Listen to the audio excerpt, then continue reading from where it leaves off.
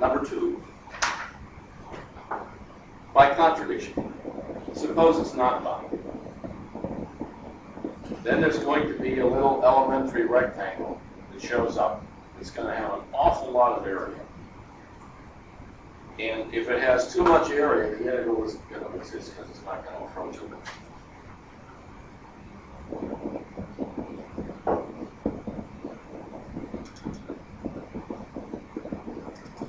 So for example, if you had a situation like this, 1 over x, and you claimed that that had a Cauchy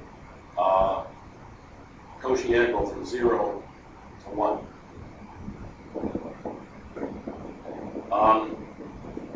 There's going to be a strip back here. Well, there's going to be a strip back here that is arbitrarily high. For any partition element back here, even if the partition element has width delta, you can pick an m greater than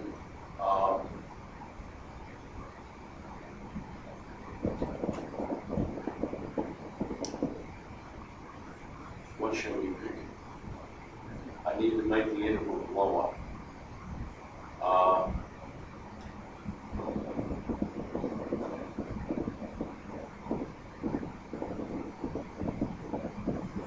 1 over delta squared will do it again.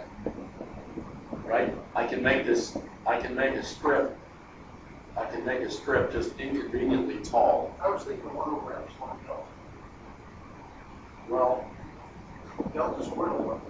yeah, if I multiply delta by 1 over delta squared, I have m greater than 1 over delta. The area then,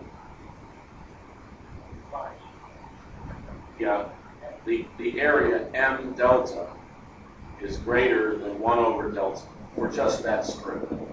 The thing is, you have to break the bank with one strip, because if all the strips are bounded, then the integral exists. So that would be the key to that problem. Same thing will be true for the Riemann integral. If a strip gets out of control, the integral can't exist, so the function has to be bounded. So that's the key on that.